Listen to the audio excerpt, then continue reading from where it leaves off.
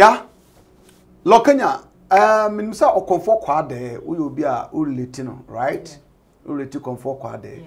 Nansema yeti titi, is it palatable? Asa nsema yeti nye palatable kwa?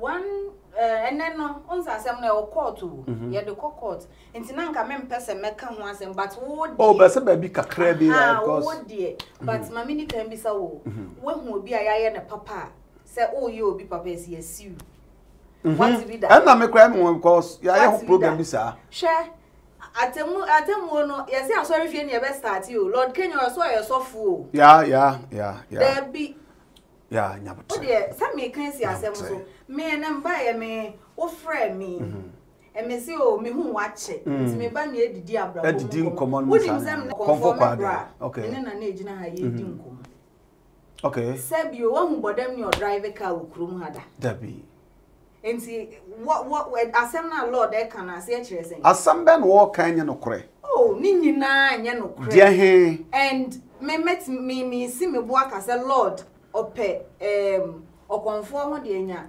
attention because you see no yeah omo adwuma agu to boss asemba na wato boss nipa don't mean international obi image sa Lord Kenya don't mean international obi image sa okasa what the your friend is saying Okomfour Kwadee ho potential na ope hyper obi en sada nyintum because obi en say Lord Kenya we brand we build brand be aman ho from hip life artists wasabe so for mesa ba betina seat we yaso ama wachi ya me sa asema me ka no na me ka no kre papa e ade no yes start me my imagine say me nshada nka ho asem but e sha ase no asema ye nyina ye ka asem ye nye Lord Kenya free one okoye ye mo ne hwane ka asem nye abusuafo no ne friends of Okomfour Kwadee Ana Lord Kahun. Lord Kahun. Okay. Say, momum fa sa pictures no mo de be ba bontin no. Ment na hanka se menua no. Oye yarefo, oyare anase onyare. But ewiase baby a wo bedru bia ne nkomo a wo betimi ni nipa nadi. Memete hei. Se meda na wunya ne mempofiri mu a baby am documents show bisa me amekere wa mo akwakoyi sanso so na se mi twa kakra me no monsa me timo mmre pa o kan ya memo adwam sa ai enti no se wo ye obi a wo pe ma asem a se me no monsa ni mi ni sa nkomo no age wa adwumboni wo timo a wo pe me awe me wo kwanbone so e na hu se ensa kakra kama no a ode sa nkomo ne betata me meboa enti no level na wadru no ene de ewo ni mu sese nkomo bi wo ho no mense oni ni di what you say sa na ni situation no aye ba na enye se wabodam sebe se ne omo keka no oh tie Okomfour Kwadee bi ankasa nyese me se so se me metiti usi yeah nti me Okomfour Kwadee nipa na mete hu no do me hu na chebe 5-4 months me hu no da but be early part of this year ne somewhere late last year me hu no anye so wabodam sesebe osesa form nyane di but obi enu Kwadee as a superstar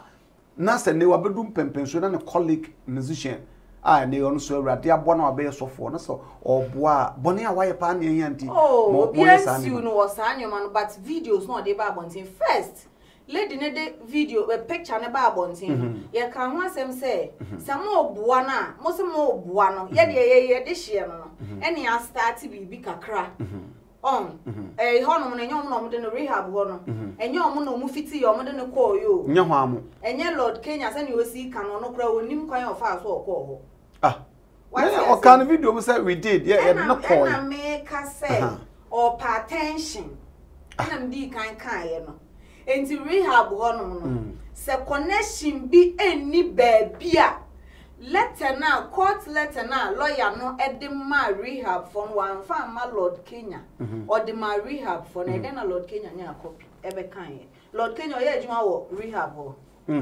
ye ka say day no na comfort ni birthday no me ni nwa boy baako ene etoto ne ma na ye de kwa akoma ni birthday ye dru ho no mo say bibi nti o mi enwuram ye kan ye nu nsem nya ma me nwa boy no kra ne bufu ye e ma comfort ba gate me present in man na ye buy efie afa ade achi a Lord no nye busuani no me nua be me ya make on dey Okomfour bia se Okomfour bedidi obedi we obenum we obehye we obeye we yesa be ma no sa me bra na me kana asem onu na enya access to onu ane blood onu ane enya access to but Lord Kenya no anya busuani no ene ni cute mi wura hokoye video but onya busuan so osan bebo abusuan ma mod no ko so in your statement is here oka chem say oka ho na mo planning say me nyini free in some way me nyini free but onya botaye like onya obi a ogina support nyo edi anim kapre ati aze odi gini di keke Abi ehon na me peso ni di edi dia no edi na oye na enye ya uyo obi a Okomfour Kwadee asema na wo pasumji a enka una ase ya several letters say ye do kokota enka wo pe na asema wo pasumji no ka se wo de ba abontin na man 7 letters so ampa oh there be ye de ma rehab mo de ma rehab say mane ma enkrofo me ba ho metanation image sa sabi obi ye o papa say meti he me mouse kadi ni ade a mintimi ma me kan show say bo naked anasa sabi ye niema bi e kwa against wa ankasa wo right eti letter na mo de come and rehab for no some o ma ne ma nkrofo nwura ho e ma merehwa ni ti munsi lo Kenya yensiu ni esiu no we nkoda so te ho nti ayi na obekan no okeka no ho na anhwa no ho betro me ba o letter na obekan na wo ka no letter no say de mo kire koma na okan bie say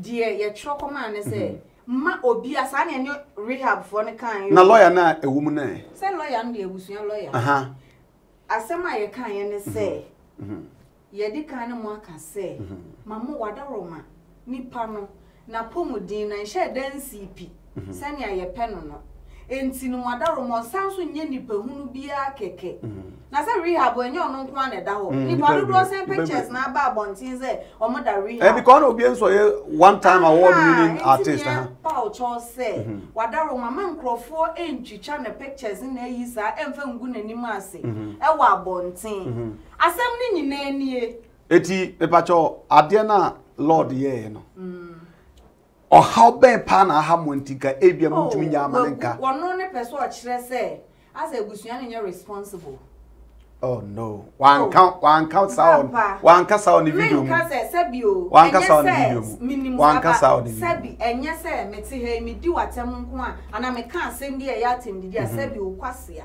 sebio enye say me kan no kwa na yatem di there are so many ways I meet me di akasa asem na show what you say enye so abeka say ebusuan nye responsible but so utimi bie wa no kase aden na ebusuan no mo ha Okomfour Kwadee sa what do you mean? Well, what do you mean by say a hand or buy and obi ye ne den? Okura reason na. Oh, reason. Because maybe video no kwaye no. Why explaining the reason why or yeah that video. Maybe or say na ono anamfufu ehunu se onu lo Kenya ni kam wa busuanfo no. Yeah, mo de call rehab was start bi say how far so far mo call na kosi saying.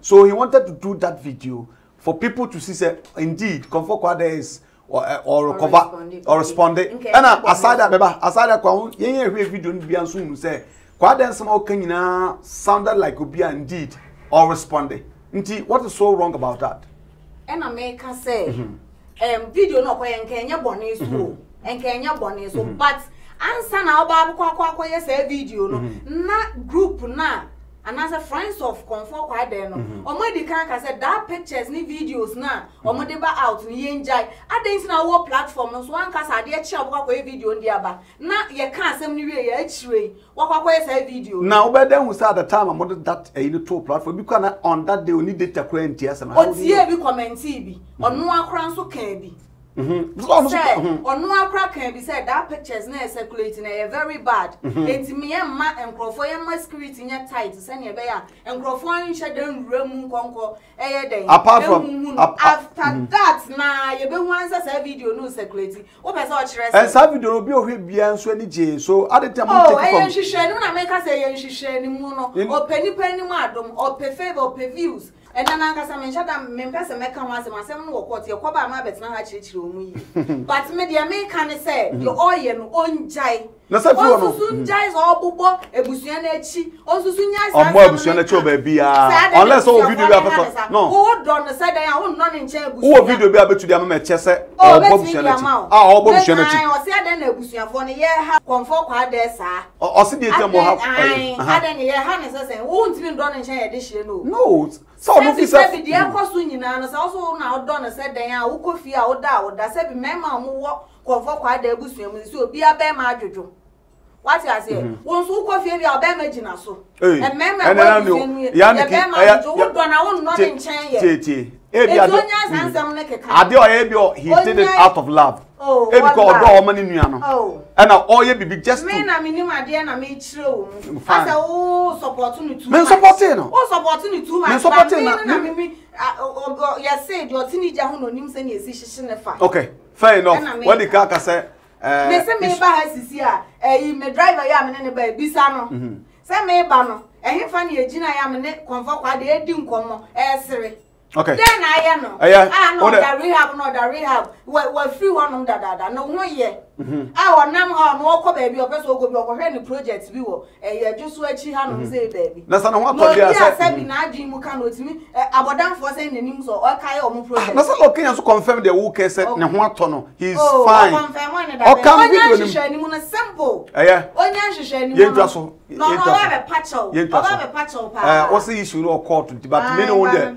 The one me no sitie no. E na me tamo kakra kire but as o back. Me make no. But na me per se video na obi ehwe Ghana for the weeks obi ehwe bi no hu say they were all happy because they saw Okomfour Kwadee all kasemo a echese mpa nipai ne ho atono na he's fine nti nanka if he's ankanya de bi o se twenta but no problem obi anka so onya ade o but that video no koyeye no na mo mpe komo se mo obi anko ho nkonko yes a o no ano kra ka ho ka bie nti wafom den na sesan se o wafom nti dan wafom en letter no so hwehwe ni mu no ye ne se letter no obi afa letter mrel obi afa letter no ye de ma rehab for na other rehab for so the man no that's the question.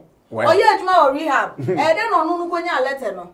Connection bi sise baby na ni nyina be pie mbe hu omoto. Me I don't know about that, but the man said he was acting as a brother to the calling musician also. Yes. But side no ye trust ye dim komo kama enya afi na ebe ye na ya sorry me de ho aso me nya sofo bia me so me nam hasa said onam ho na